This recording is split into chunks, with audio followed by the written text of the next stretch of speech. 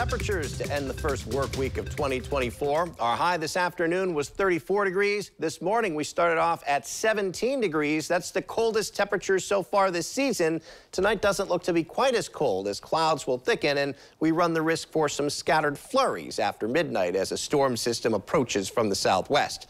32 our temperature now in town. We're 31 in Napoleon, 32 as we look to the east in Kenton, and on the satellite and radar composite. We did enjoy that sunshine, ample sunshine for a time this afternoon. Now clouds are filling back in from the south and west. There is that storm system. We've been tracking it for several days. It's getting closer. It's going to track by to our south over the next 24 hours, but still, as that storm system gets generally closer to our area, some snow showers and flurries will break out late tonight and off and on for tomorrow. Another round of light snow is likely for the second part of the weekend as another weak wave approaches, but a more important round of precipitation looks to move in by the middle portion of next week. Skycast looks like this. Through this evening, we stay dry, mostly cloudy skies. Late tonight after midnight, the chance for some flurries and a light snow shower or two.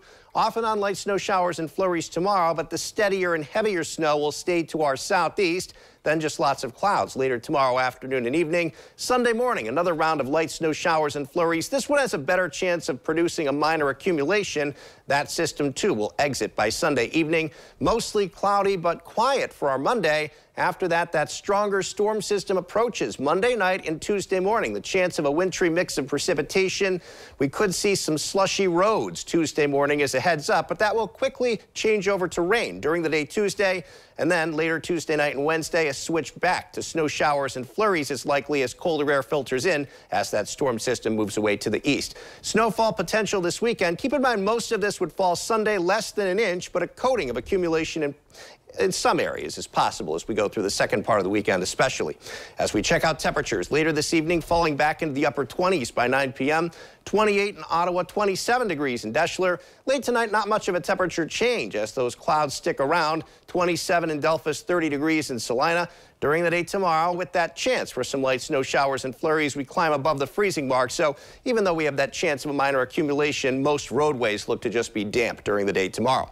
Turning cloudy, flurries late tonight, possibly as we drop back to 28. Light snow showers and flurries tomorrow, 37 are predicted high.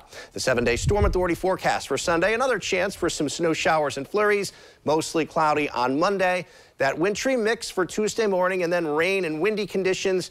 That will switch back to snow showers and flurries by Wednesday, partly cloudy Thursday. Then another more important round of snow is possible by next Friday. Jeff.